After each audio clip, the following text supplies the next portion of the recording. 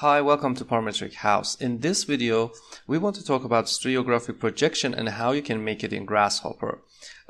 Basically, I'm going to teach you step by step how we can make it by defining, first of all, a pattern, as you can see here on the ground, which is going to be the shadow we want on the ground.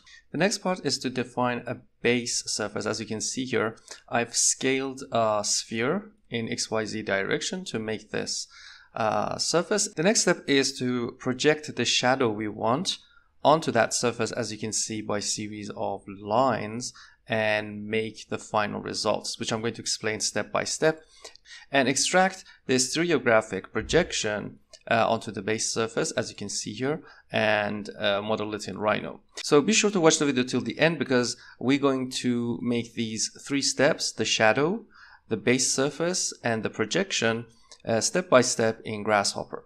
But before we do that in Grasshopper, the best technique you can do is to model it in Rhino and then remodel it in Grasshopper. So what I want to do here is to draw a rectangle, a simple square maybe, and make an array of these. So I'm going to type array, as you can see here.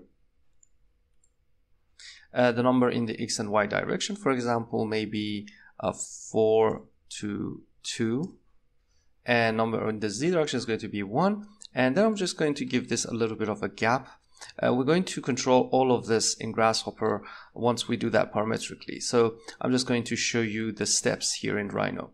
Then we can also draw a rectangle around all of these arrays and maybe make an offset from that. I'm going to give that an offset of 2 and delete the main rectangle. Okay, for example, that is going to be what we need here, just a little bit of a scale to make it better. I'm going to select all of them and go to the solids and use this extrude closed planar curve tool.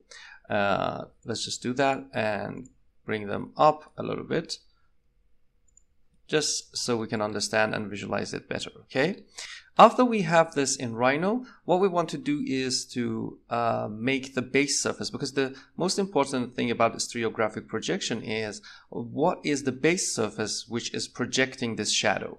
So I'm going to go to the front view and simply draw a curve. Maybe this curve is going to be fine. Go to the perspective, move it a little bit in the Y direction, and extrude it like this and explode it so you can see the isocurves. Rebuild it so you can also see that this is a NURB surface. We want to make the base stereographic projection on this surface. The next step is to define the source of light. So where is the light located? Is it located here? Is it located here? It's going to affect the overall geometry on the base surface. So let's just define a point here, and I'm going to bring that up. Maybe this is the location of the source of the light, okay? This is really important. Okay, to get the pattern on the base surface, what we have to do is to extrude the curves to a point. Because we go to the surface tools and select this one, which is extrude to point, as you can see here, it asks us to select the curves we want to extrude. So I'm just going to delete the solid here. Go to the command, select all the curves, hit enter and say extrude it to this point, okay? And now you can see it's actually giving us the intersection of the shadow with the surface, which is really what we need. Now we can find the intersection between this surface. Let's just select everything from the extrusion and the base surface and just select intersect. This is really easy because it's going to find the intersection between these two set of groups. And now what we have here is the base surface of the stereographic projection here. As you can see it, let's go to the rendered mode. You can see this is going to be the pattern we need here. And the last part we're going to do in Grasshopper is to split the surface with these curves. So I'm going to say split, select all of these curves, hit enter, and just get rid of these parts. I'm just going to give this a little bit of extrusion so you can see it in 3D, and that's the final results we're going to get in Grasshopper. So be sure to watch the video till the end because we're going to take these steps step by step in Grasshopper, and that's going to give us lots of freedom because, for example, if you wanted to change this pattern first, if you want to change this pattern, you can't do that in Rhino each time. Second is, what if you wanted to change the base surface? And the third thing is, what if you want to change the location of the light? That's going to give you a parametric sense of view of this stereographic projection and the final results. So that is going to help us, and we really need Grasshopper in this part. So I'm going to just get rid of everything and start that from scratch in Grasshopper. But before we start this tutorial, if you're new to our channel, remember to subscribe because you get notified as we publish new video tutorials. And also, if you don't know anything about Grasshopper, I'm going to put up a playlist which is going to get you started about the basics up here. Just check it out and you can learn more about Grasshopper. Okay, first of all, what I want to do here is to draw a pattern, a parametric pattern in Grasshopper, because we can do that in Rhino and it's a static geometry, but because we want a dynamic geometry, I'm going to go to the vector and select a simple pattern as possible. For example, a square is going to be fine, and as you can see here, there are several inputs we're going to give. I'm just going to use this as an example that you can play with the shadow as the first step. For example, the input of the plane has to be a plane, but I'm going to give this a point, and when you give a point to a plane, it's going to assume it's an XY plane. So that's perfectly fine because that's exactly what we need. I'm going to give a point to the plane and set it here. So that's going to help me to move my pattern in the space. The second part is to give the size. The size is not really important, but if you want to, you can just give this a number slider, maybe. and give it to the size, and I can make it smaller or bigger. And then there's going to be the number in the X and the Y, maybe from 1 to 10. So this is going to be X, because we want to control the pattern in the X direction and also the Y direction. This is going to help us to produce different patterns. Maybe we just wanted to make a pattern or a shadow on the ground which is more in the X direction than the Y, so that can control the overall pattern. Okay, the next part is to make an offset inside these. So I'm going to go to the curve and use this offset curve tool to offset these curves inside. I'm going to give that to the curve. Because it's going outside, I'm going to select distance, expression, and hit on -X. And then give it a number slider, maybe from 0.1 to 1.00, and maybe we can control that easily here. Okay. What if we want to have the same thickness we have here on the border? That's also an issue. So I'm going to draw a rectangle around this pattern like that, and then offset this half of the distance we have here.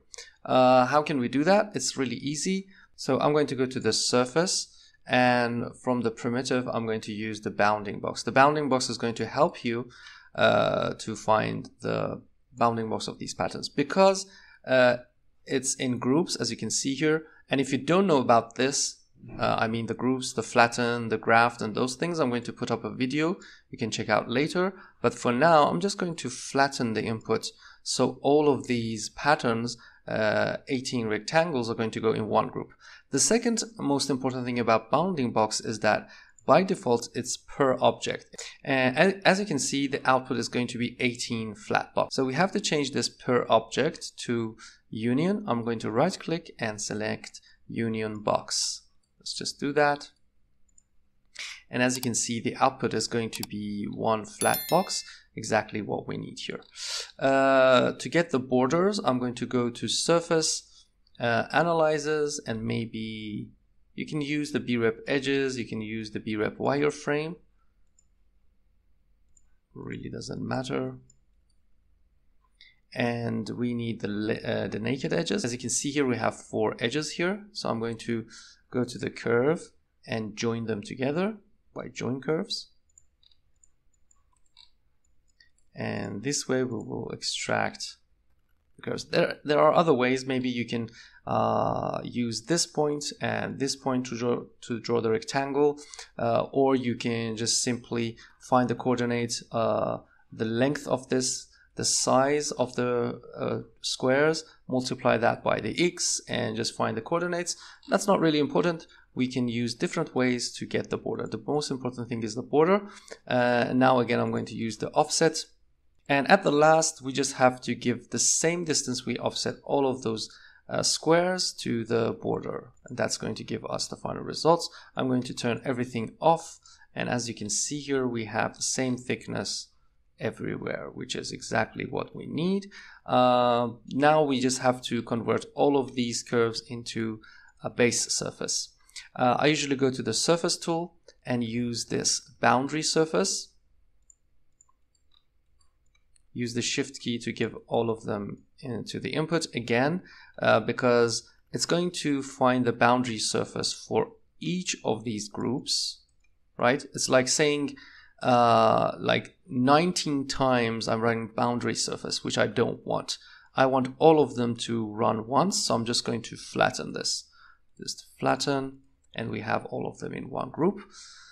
That is the parametric shadow we needed on the ground. So now we can control the size, the number in the X direction, the number in the Y direction, as you can see here, and also a thickness we can control. Okay, so that is the first step. We're just going to make that in the group, and I'm going to type here the first step, which is parametric shadow. right?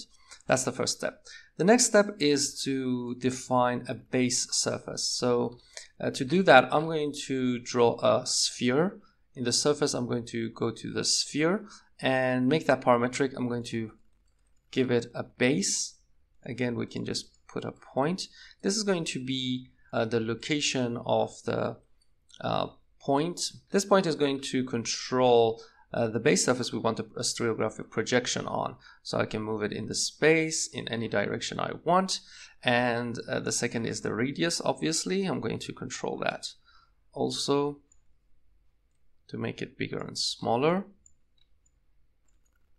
And because I want more freedom on the form, I'm going to also scale it. Let's go to the transform menu and use this scale non-uniform. Scale non-uniform is great because you can scale it in different direction in X, Y, and Z. The sphere is going to be to go to the geometry. The plane is obviously the same as the point, so I don't want to give another plane to this. And the scale X, Y, and Z. Maybe we can make it smaller, so I'm going to start with 0.2 to 1.5 because we want to make it bigger, for example, and name this X. Control C, Control V 3 times. I'm going to just arrange them. Name this Y and name this Z and give that to the scale Y and Z. Okay, so we can scale them in different direction. And control the overall shape. Okay, that is also the location. Let's just make this a group. This is going to be the parametric base surface. Base surface that is going to make us the stereographic projection. Now that we have the parametric base surface, we have to project this to a point where is the location of the source of the light. Okay, the light can be anywhere. It can be here, it can be here, whatever location we need. So I'm going to again go to the params menu and pick up a point and set this to maybe here. Okay. And what we have to do is to extrude the shadow, as I've explained before in Rhino, to that point. That's really easy in Grasshopper. What you can do here in Rhino, as you remember, we have to extrude only curves. But in Grasshopper, this is really great because if you go to the surface and in the freeform and use this extrude to point, you can see that it can be curve or surface. So that's an advantage you have in Grasshopper. I can use this surface and extrude it to the point. And as you can see, I can move the location in different parts. Okay. And now we have to just intersect that with the base surface. I'm going to name this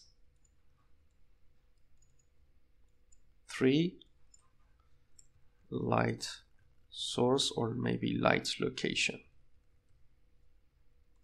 Okay, now that we have this, we have to find the intersection. So I'm going to go to the intersect menu, and obviously in the physical we have this brep tool.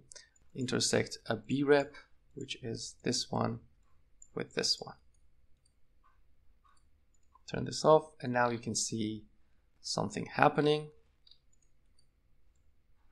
It's getting the final results. But there is a trick here which is really important, and we have to fix that. The most important thing is that what if the light source is right here, okay? For example, here. We have the extrusion to point, but the problem here is that the shadow is not going to be right at this location. Maybe somehow this part is okay because we have this intersection maybe. This part is going to be completely lit up because the light is going to just contact the surface, right? We have a problem. We have to check out that is this light source intersecting with all of this base surface. This is really important. So if it's inside this, for example, this is going to be okay because it's intersecting with all of the parts. But if it's like outside this and two of these edges, and just two out of these edges is outside, for example, this edge and this edge, this can be a good indicator that we don't have intersection. But these two edges we have here, as you can see here, we have some intersection with the base surface. I'm going to use this logic to say that the output is right or wrong, okay? What we can do here is to make a pyramid with the output of the border. We had the border right here, and I'm going to extrude the point. This time I'm going to give the complete border, and as you can see here, this is going to give me the thing I need. Okay. Now that I have this, I have to find, let's just make this wireless so it's more beautiful, it doesn't intersect with the outputs. And now we have to check it out. I'm going to go to the intersection. First, let's just get the edges. So I'm going to go to the surface and deconstruct the brep, or just extract the edges, doesn't really matter. Let's just go with the brep edges and find the naked edges. The naked edge is going to be this one. The interior is going to be 4, which is exactly what we need. I'm going to just turn everything off, turn this off, and now you can see these 4 ray of lights which is coming out of the light source. Okay. And now what I have to do is to be sure that each of them has an intersection with the base surface.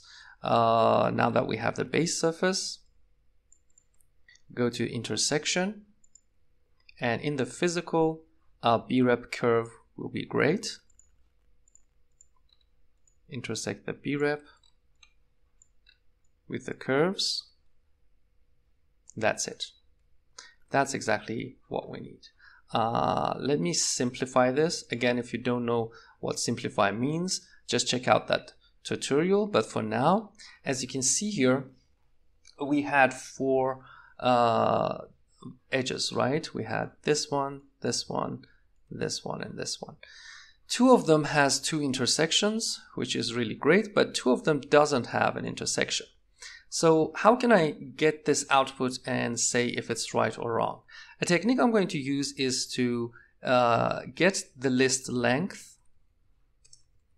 That means that I'm going to find the length of these groups. So it's going to be something like this, 2, 2, 0, 0.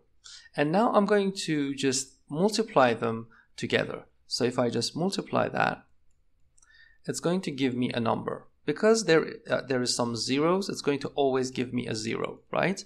But if it's like 2 or 1, it's always going to be something bigger than 0. That 0 and 1 is going to be like false, and whatever number it is, like it's like 200, for example, it's going to even be true. Because if you give that to a Boolean input, it's going to assume it's a true output. So I'm going to go here in the sets and get the list length and count the points. Let's connect a panel to this.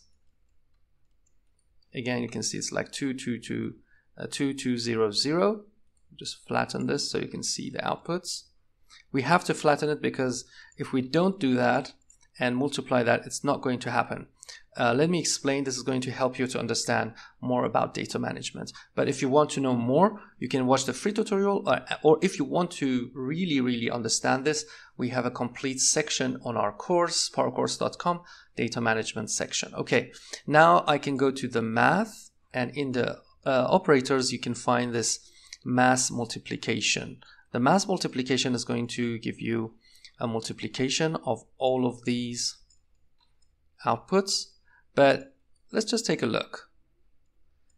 If we don't flatten it, the output is going to be the same. Why?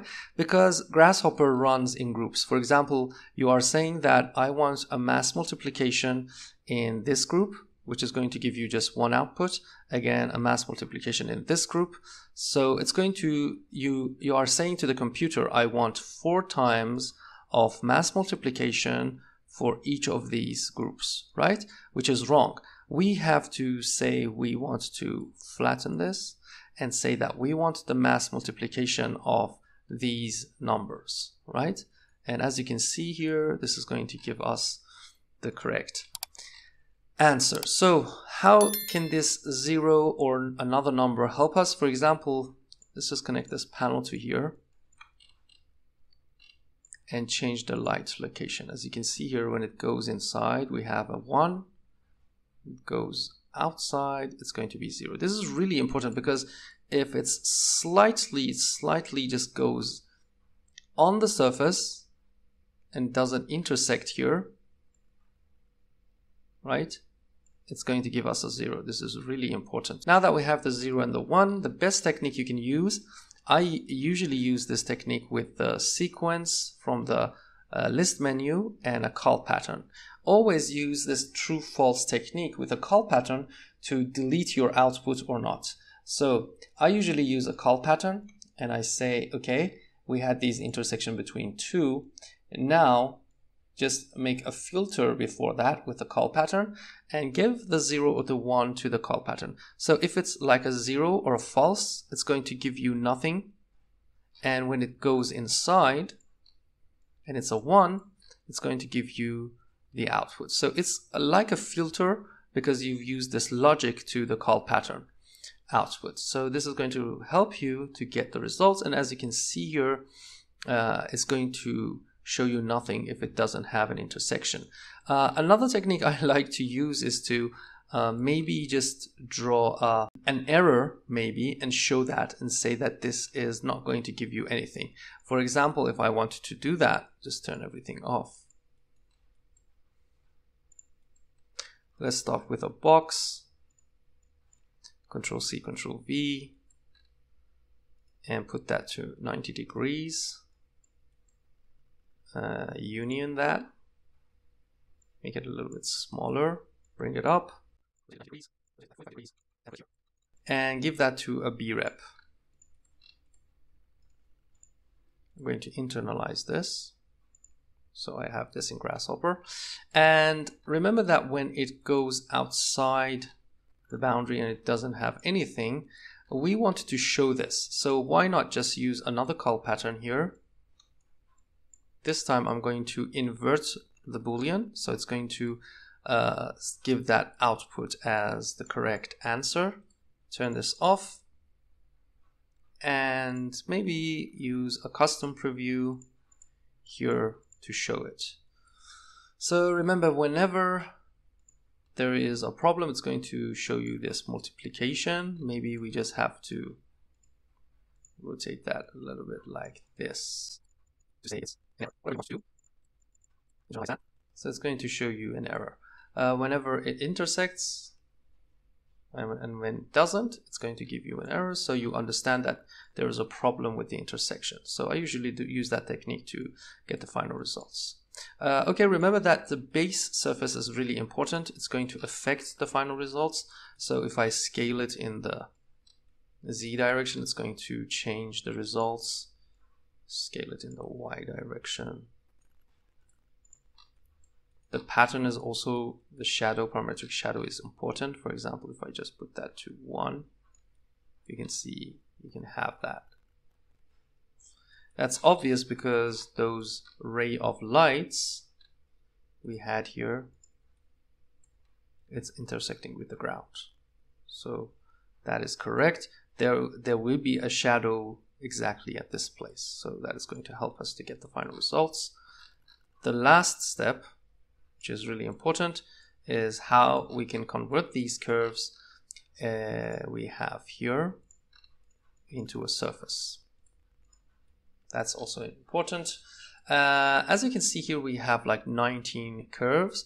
we have to do some of the an extra step to get the final results. First of all, let's go to the intersection, and in the physical I'm going to use a surface split, and I'm going to say split this surface with these curves and turn everything off. Just turn this error on. Okay, now that we have these fragments, as you can see here, there is a fragment here that we have to get rid of. Then we have these parts we have to delete. So how we can do that is by analyzing the output of the surface split. So the most important tool in Grasshopper is to go to the sets, and list item is going to pick things up. If I give this to the fragments, it's going to be like a window here, this part.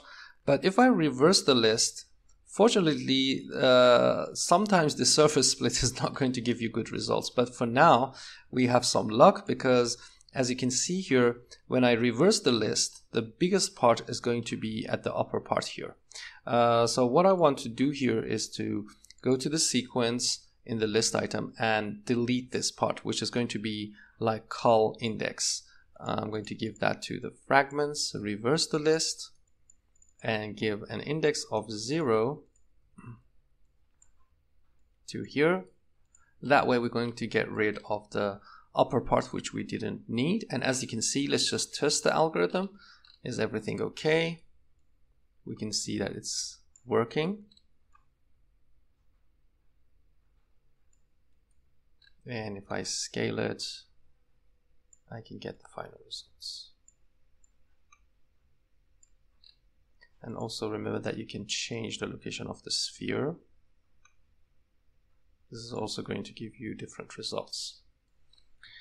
Okay, the last part is to get rid of the windows actually and get the frame out. Again, if I check it out with the list item 0, you can see it's like the first input. If I reverse it, I don't get any chance of picking up the border.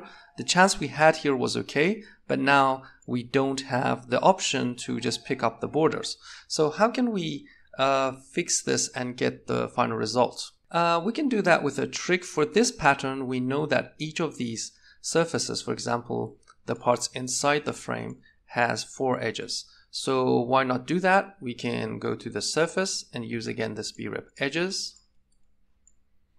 And in the naked, as you can see here, we have, let's simplify this.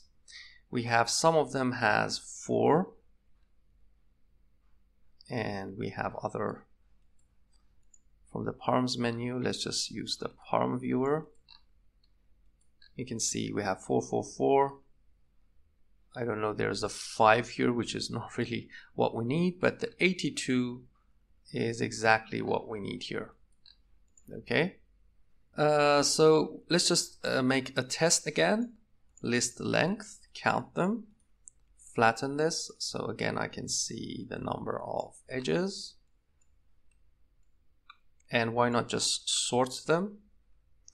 I can just search for sort list, or you can find it in the sets here and say sort this out. As we are sorting these lengths from like 4 to the biggest, I have to use this key to sort the surfaces. So I'm going to give this fragments to the value A. And now you can see that the first one is going to be the smallest with 4 edges, right? Because we sorted this from smallest to biggest. And again, if I reverse that, it's going to give me the biggest at the end. So I'm going to just turn this off. And here we go. Based on your pattern, the shadow pattern, it's really important to use different techniques to extract the base surface. I just wanted to show you one of the ways you can do that. By list item, get rid of the first part, and again, there will be some errors. For example, what is this? I see here, right? I can see that this is the problem. It's actually deleting everything and not giving me the first one. This is just a small bug we have here. for this part, we just can pick up the first list item and reverse it, get the base surface, okay?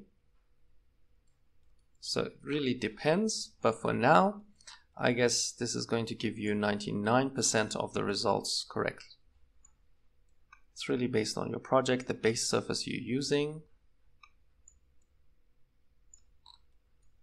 the pattern. The problem with surface split is exactly as you can see here. We have, okay. And remember that if you go outside of this pattern, it's going to give you an error, which means it's not getting the intersection. Okay, I hope that this tutorial was useful and you can use this for stereographic projection. You can also, for advanced users, we have defined advanced example files, which the Power Course members can download.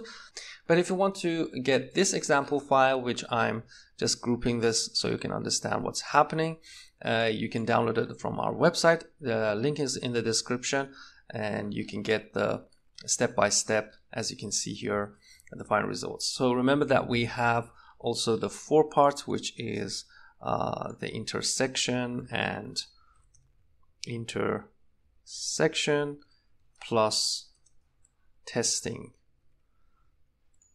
which is the final results. If you want to get the final results, you can use some plugins if you want to give it a thickness. For example, if you have the pufferfish plugin, you can go to the surface and use this offset surface to give it a thickness. Maybe just give that to here. But I prefer to not connect this to the output because it's going to slow down the process, especially if I just turn on the profiler. You can see this offset surface is slowing down the final results. So why not just change the location of the light, change the pattern, whatever we want to do, and after we want the final results, just connect that to the offset surface. You can do that even in Rhino, so that's not really that important. I just wanted to show you that you can get the solid if you want to. And I hope this tutorial was useful. Remember to subscribe and like this video, share with your friends.